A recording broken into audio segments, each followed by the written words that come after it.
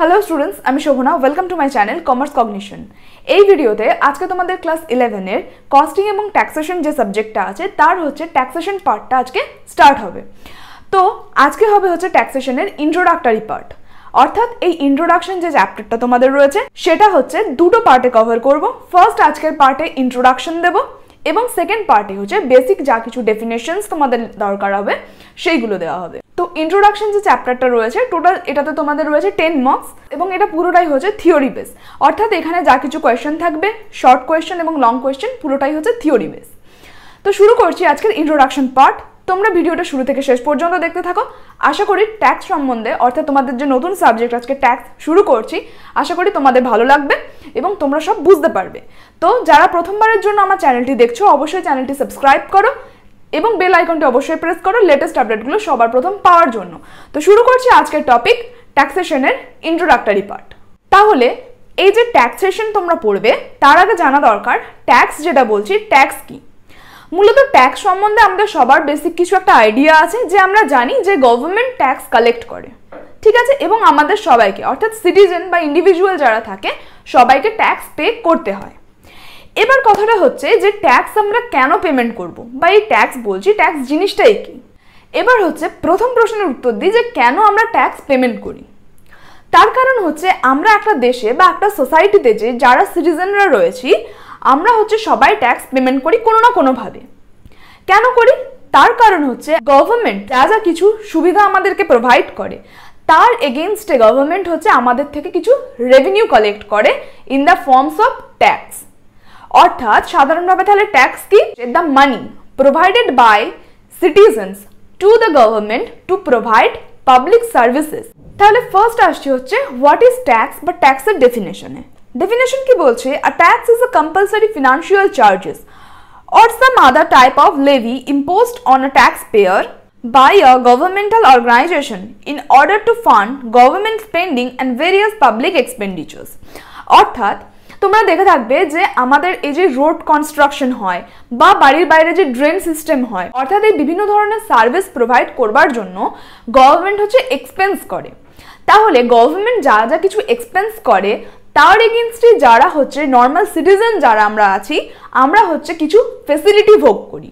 তাহলে এই ফেসিলিটিগুলো পাওয়ার জন্য আমরা হচ্ছে গভর্নমেন্টকে কিছু মানি প্রোভাইড করি যেটাকে আমরা বলছি ট্যাক্স, কারেক্ট।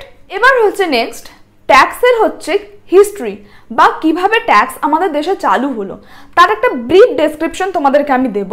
এটা তোমাদের সিলেবাসে যদিও আছে হয়তো এক্সামেও আসে না কিন্তু হচ্ছে এটা তোমাদের জানা দরকার। তো ট্যাক্সের যে কনসেপ্ট শুধু আজকে অর্থাৎ মডার্ন ইন্ডিয়াতে নয়, যখন আমাদের এনশিয়েন্ট ইন্ডিয়া অর্থাৎ প্রাচীন কাল থেকে হচ্ছে ট্যাক্সের যে প্রথা সেটা প্রাচীন কাল থেকে চলে আসছে, ঠিক আছে। কিভাবে? আমরা আগে জানতাম যে যখন আমাদের জমিদারি প্রথা ছিল অর্থাৎ যখন জমিদার ছিল তখনও কি করা হতো, জমিদার যে জমিতে চাষ করতে দিত তার এগেনস্টে সে হচ্ছে খাজনা নিত। এই খাজনা বা করই হচ্ছে যেটা আমরা এখন বলছি মডার্ন ইন্ডিয়াতে ট্যাক্স, যেটা আমরা গভর্নমেন্টকে পেমেন্ট করছি। সেম হচ্ছে যেটা আগে খাজনা জমিদারকে দেওয়া হতো এবং তারপরে রাজাকেও যে তার প্রজারা খাজনা দিত, এই সবই হচ্ছে সিস্টেম একই। শুধু প্রাচীনকাল থেকে বর্তমান পরিস্থিতির সময়ের চেঞ্জের সাথে সাথে যেটা জমিদারি প্রথা বা রাজা প্রজার মধ্যে যে ব্যাপারটা ছিল সেটা এখন হয়ে গেছে নর্মাল সিটিজেন এবং গভর্নমেন্টের মধ্যে। যে ট্রানজ্যাকশনটা আগে হতো রাজা এবং প্রজার মধ্যে খাজনা বা কর দেওয়ার প্রথা সেটা এখন হয়ে গেছে for citizens and government, correct. তাহলে এই যে ট্যাক্সের কনসেপ্ট সেটা ইন্ডিয়াতে চালু হয় হচ্ছে স্যার জেমস উইলসনের আন্ডারে ইন দ্য ইয়ার 1860। কি জন্য চালু হয়? was enforced to meet the losses sustained by the government on account of the military mutiny of 1857। অর্থাৎ 1857 খ্রিস্টাব্দে যে লস হচ্ছে গভর্নমেন্ট ফেস করেছিল সেটা মেকওভার করবার জন্য হচ্ছে ট্যাক্সের প্রথা চালু হয় 1860-তে, কারেক্ট। এবং তারপরে বিভিন্ন রুলস রেগুলেশন এবং বিভিন্ন রিফর্মসের মধ্যে দিয়ে গিয়ে আজকের যে ট্যাক্স তোমরা পড়বে বা আমাদের হচ্ছে যে ট্যাক্স চলছে এখন যা রুলস রেগুলেশন চলছে সেগুলো আমাদের আসে হচ্ছে ইনকাম ট্যাক্স অ্যাক্ট 1961-এ। এর মধ্যে বিভিন্ন চেঞ্জেস আছে 1860 থেকে 1961-র মধ্যে। এবার চলে আসি হচ্ছে আমাদের মেইন যেটা হচ্ছে সিলেবাসে রয়েছে সেটা হচ্ছে যে structure of tax in India, ঠিক আছে। অর্থাৎ ট্যাক্স কত রকমের হয় ইন ইন্ডিয়াতে ট্যাক্স কত রকমের হয় এবং সেগুলো কি কি। ট্যাক্স স্ট্রাকচারে হচ্ছে আমরা দু রকমের ট্যাক্স দেখতে পাই, একটা হচ্ছে ডাইরেক্ট ট্যাক্স, একটা হচ্ছে ইনডাইরেক্ট ট্যাক্স। তো ফার্স্ট আসছে ডাইরেক্ট ট্যাক্স। ডাইরেক্ট ট্যাক্স কি? A direct tax is a tax that a person or organization pays directly to the entity that imposed it. তাহলে ডাইরেক্ট ট্যাক্স কখন হবে? যখন হচ্ছে কোনো একজন ইন্ডিভিজুয়াল গভর্নমেন্টকে ডাইরেক্ট ট্যাক্স পেমেন্ট করছে, সেইগুলো সব হচ্ছে ডাইরেক্ট ট্যাক্সের আন্ডারে, অর্থাৎ প্রত্যক্ষ কর। অর্থাৎ আমি একজন ইন্ডিভিজুয়াল, আমি যা ইনকাম করছি সেই ইনকাম অ্যাজ পার হচ্ছে গভর্নমেন্টের যা রুলস আছে, গভর্নমেন্টের যা ট্যাক্সের স্ল্যাব আছে, অর্থাৎ যে বলা হচ্ছে যে যদি তুমি এই নির্দিষ্ট পরিমাণের থেকে বেশি ইনকাম করো তাহলে তোমাকে গভর্নমেন্টকে এত পার্সেন্টেজ ট্যাক্স দিতে হবে। তার কি পার্সেন্টেজ আছে, কি স্ল্যাব আছে, সেগুলো আমরা পরে ডিসকাস করব। এখন শুধু জেনে নাও যে ডাইরেক্ট ট্যাক্সটা কি। তো এক্সট্রা যেটুকু আমি ইনকাম করলাম নির্দিষ্ট স্ল্যাবের বাইরে, তার উপর নির্দিষ্ট পার্সেন্টেজে আমাকে গভর্নমেন্টকে ট্যাক্স পেমেন্ট করতে হবে, যেটাকে আমরা বলছি ইনকাম ট্যাক্স। এবার কি হচ্ছে, ইন্ডিভিজুয়াল একজন যা ইনকাম করছে সে তার উপরেই ট্যাক্সটা পেমেন্ট করছে এবং ডাইরেক্টলি গভর্নমেন্টকেই পেমেন্ট করছে। এরকম নয় সে অন্য কাউকে পেমেন্টটা দিচ্ছে, সে আবার গভর্নমেন্টকে জমা করছে, সেটা নয়। এখানে ইনকাম ট্যাক্স বা প্রপার্টি ট্যাক্স বা অ্যাসেট ট্যাক্স, এগুলো হচ্ছে যে ইন্ডিভিজুয়াল নিজে ব্যবহার করছে বা নিজে আর্ন করছে, সেই নিজেই হচ্ছে গভর্নমেন্টকে ডাইরেক্ট পেমেন্ট করছে, সেই কারণে এগুলো হচ্ছে আমাদের ডাইরেক্ট ট্যাক্স। তাহলে ডাইরেক্ট ট্যাক্সের কি কি এক্সাম্পল আসছে? Income tax, wealth tax, property tax, এগুলো কারেক্ট। এবার তাহলে ইনডাইরেক্ট ট্যাক্স কি? ইনডাইরেক্ট ট্যাক্স হচ্ছে যে যখন হচ্ছে কোনো সিটিজেন ডাইরেক্ট গভর্নমেন্টকে পেমেন্ট না করে কোনো একজন মিডল ম্যানের থ্রু, অর্থাৎ সিটিজেন অন্য একজনকে পেমেন্ট করে এবং সেই অন্য অর্থাৎ মিডল ম্যান যে ব্যক্তি রয়েছে সে গভর্নমেন্টকে পেমেন্ট করে, তাহলে সেইগুলো হচ্ছে আমাদের ইনডাইরেক্ট ট্যাক্স। একটা এক্সাম্পল দিই তাহলে তোমরা বুঝতে পারবে। ধরে নেওয়া যাক আমরা কোনো খাবার রেস্টুরেন্টে খেলাম বা হচ্ছে মাল্টিপ্লেক্সে কোনো সিনেমা দেখলাম, ঠিক আছে? তাহলে যখন আমরা হচ্ছে সিনেমা হলের টিকিটটা পারচেজ করি তাহলে সেই টিকিটে আমাদেরকে এন্টারটেইনমেন্ট ট্যাক্স হচ্ছে পেমেন্ট করতে হয়। তাহলে কি হয়, এন্টারটেইনমেন্ট যে ট্যাক্সটা হচ্ছে আমরা ডাইরেক্ট কিন্তু গভর্নমেন্টকে পে করি না, আমরা এই পেমেন্টটা করছি হচ্ছে যে সিনেমা হলে আমরা হচ্ছে সিনেমাটা দেখতে গেছি তাদেরকে আমরা পেমেন্টটা করছি, তারা আমাদের থেকে ট্যাক্সটা কালেক্ট করে গভর্নমেন্টকে পেমেন্ট করছে। তাহলে এখানে কি হলো, আলটিমেটলি পেমেন্টটা গভর্নমেন্টকেই হলো কিন্তু থ্রু দ্য সিনেমা হল ওনার। তাহলে তার থ্রু দিয়ে আমরা যে পেমেন্টটা করছি সেটা হচ্ছে indirect tax. 1961-এ income tax act চালু হওয়ার পর থেকে আমাদের হচ্ছে বিভিন্ন রকম ইনডাইরেক্ট ট্যাক্স ছিল। সেগুলো ছিল হচ্ছে এক্সাইজ ডিউটি, কাস্টমস ডিউটি, তারপর সেন্ট্রালের ট্যাক্সের জন্য আলাদা ট্যাক্স, স্টেটের জন্য আলাদা ট্যাক্স, সেল ট্যাক্স যেগুলোকে আমরা বলতাম। তো এগুলো বিভিন্ন ট্যাক্স ছিল। কিন্তু যখন আমাদের হচ্ছে 2017 সালে জিএসটি আসে, অর্থাৎ goods and service tax, total এই ট্যাক্স সবগুলো অ্যাবলিশড হয়েছে এবং সেই জায়গায় আমাদের এসে হচ্ছে GST, goods and services tax, correct. তাহলে গুডস অ্যান্ড সার্ভিসেস ট্যাক্স বা জিএসটি যেটা আমরা বলছি সেটা হচ্ছে আমাদের ইনডাইরেক্ট ট্যাক্স। কারণ হচ্ছে যখন আমরা কোনো একটা প্রোডাক্ট পারচেজ করি ডাইরেক্ট আমরা কিন্তু গভর্নমেন্টকে পেমেন্টটা করছি না, আমরা পেমেন্টটা করছি হচ্ছে যে প্রোডাক্ট সেল করছে, অর্থাৎ ম্যানুফ্যাকচারিং যে কোম্পানি, আমরা হচ্ছে তাকে পেমেন্টটা করছি, সে আমাদের থেকে পেমেন্টটা কালেক্ট করে গভর্নমেন্টকে সাবমিট করছে। আর এই জিএসটিরও দুটো পার্ট আছে, একটা হচ্ছে সেন্ট্রালের পার্ট যেটাকে আমরা বলছি সিজিএসটি, আর একটা হচ্ছে স্টেটের পার্ট যেটা হচ্ছে এসজিএসটি। পুরনো আমাদের যে সেলস ট্যাক্স অ্যাক্ট ছিল সেটা রিপ্লেস হয়ে আমাদের হচ্ছে GST, goods and services tax. তাহলে এখানে তোমরা আরেকটা ভালো কোয়েশ্চেন পাবে, সেটা হচ্ছে যে জিএসটি হচ্ছে আমাদের কি ধরনের ট্যাক্স, ডাইরেক্ট না ইনডাইরেক্ট, এবং ইনডাইরেক্ট ট্যাক্স হলে সেটা কেন, সেটা আশা করি বুঝতে পারছো।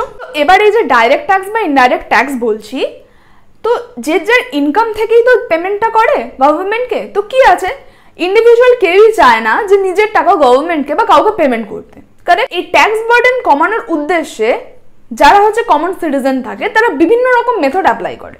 তো সেইগুলোই হচ্ছে তিনটে ক্যাটাগরিতে ভাগ করা যায়, যেটাকে আমরা বলি একটা হচ্ছে ট্যাক্স প্ল্যানিং, একটা হচ্ছে ট্যাক্স অ্যাভয়েডেন্স, একটা হচ্ছে ট্যাক্স ইভাশন।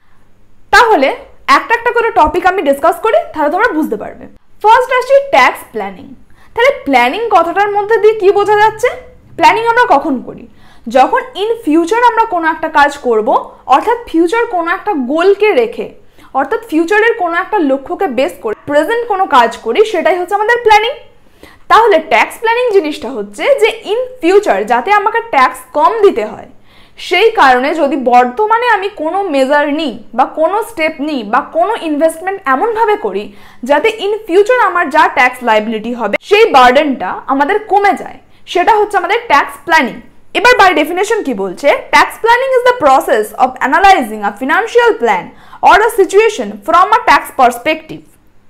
তাহলে ট্যাক্স প্ল্যানিং হচ্ছে একটা ফিনান্সিয়াল প্ল্যান, তার মধ্যে কি কি থাকতে পারে, বিভিন্ন জিনিস কনসিডারেশনের জন্য থাকতে পারে। কিরকম, কোন টাইমে আমি বিজনেসটা চালু করছি তার ওপর, বিজনেসের আমার কি সাইজ আছে তার ওপর, আমি ফান্ড কোথা থেকে রেজ করছি তার ওপর হতে পারে, বা আমি কোন টাইমে সেল পারচেজ করছি সেই টাইমিংয়ের ওপর হচ্ছে আমাদের ট্যাক্স প্ল্যানিং কাজ করে।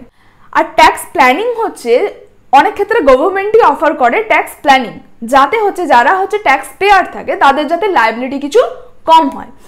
তো tax planning in India allows a taxpayer to make the best use of the various tax exemptions, deductions and benefits to minimize individual's tax liability. It is legal procedure.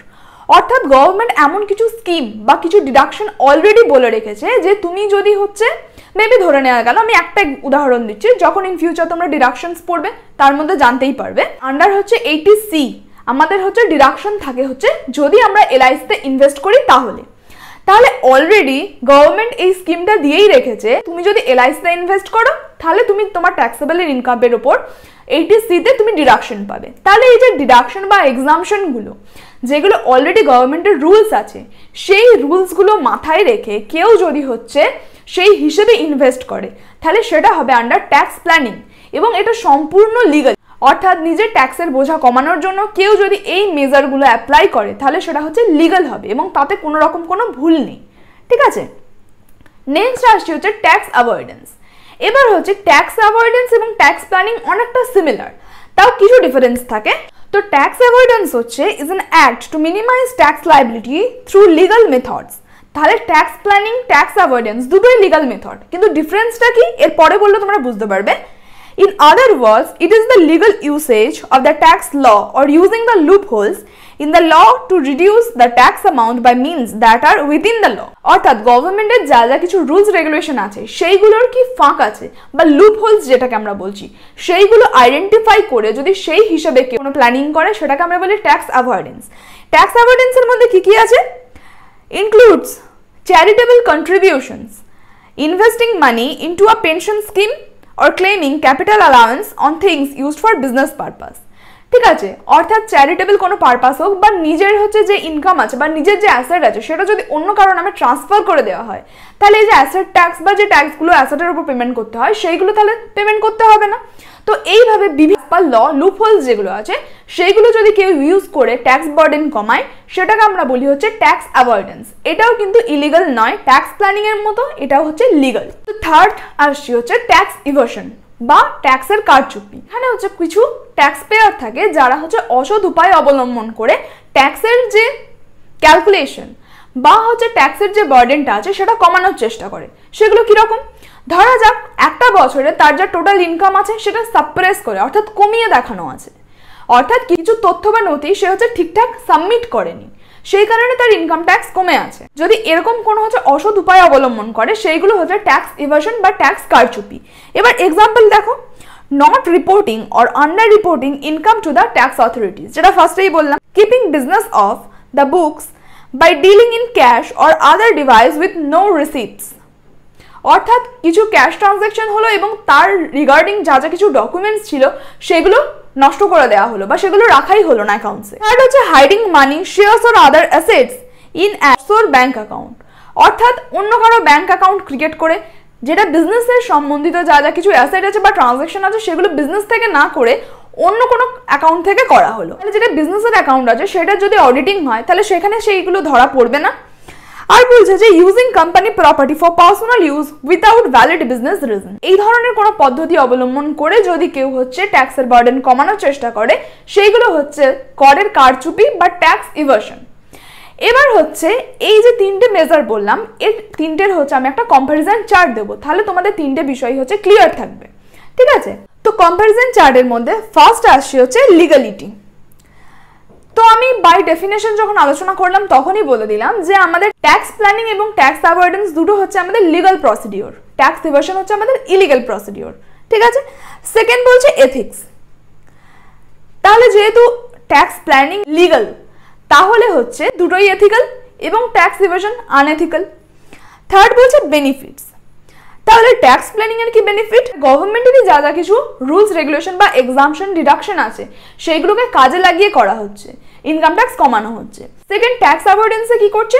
গভর্নমেন্টেরই যে rules regulation আছে তার loop holes বা আইনের যা ফাঁক আছে সেইগুলোকে কাজে লাগিয়ে ট্যাক্সের বার্ডেন কমানো হচ্ছে। আর ইভাশনে কি করা হচ্ছে? ফলস কোনো স্টেটমেন্ট প্রডিউস করা হচ্ছে ট্যাক্স অথরিটির সামনে। এবার হচ্ছে লিটিগেশন। যেহেতু হচ্ছে ট্যাক্স প্ল্যানিং লিগাল, তাহলে কোনো লিটিগেশন বা কোনো আইনসঙ্গত কোনো ঝামেলা থাকবে না। কিন্তু ট্যাক্স ইভাশন যেহেতু ইলিগাল, তাহলে অবশ্যই লিটিগেশন থাকবে। সেটাই এখানে বলা হয়েছে, leads to litigation in courts tax ইভাশনের ক্ষেত্রে। ইম্প্যাক্ট কি আছে? ট্যাক্স প্ল্যানিং এবং অ্যাভয়েডেন্স যেহেতু লিগাল, তাহলে কোনো পেনাল্টি এখানে চার্জ হবে না।